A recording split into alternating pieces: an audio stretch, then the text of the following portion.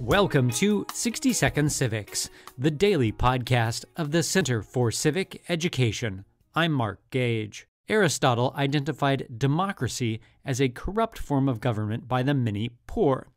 By democracy, Aristotle meant direct democracy, where people make public policy directly. This is different from the type of government we call democracy today, in which, for the most part, we elect representatives to make public policy for us.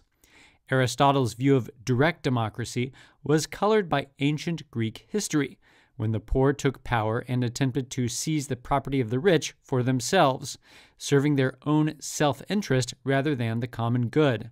This touched off destructive civil wars based on social class. Aristotle viewed economic self-interest as important. He was concerned with the distribution of wealth and its effect on political stability. Aristotle was particularly concerned that government should avoid civil strife.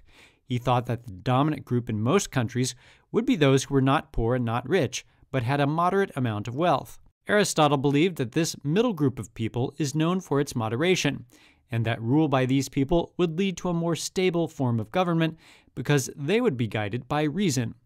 That's all for today's podcast. The show's theme song is Complacent by Cheryl B. Engelhardt.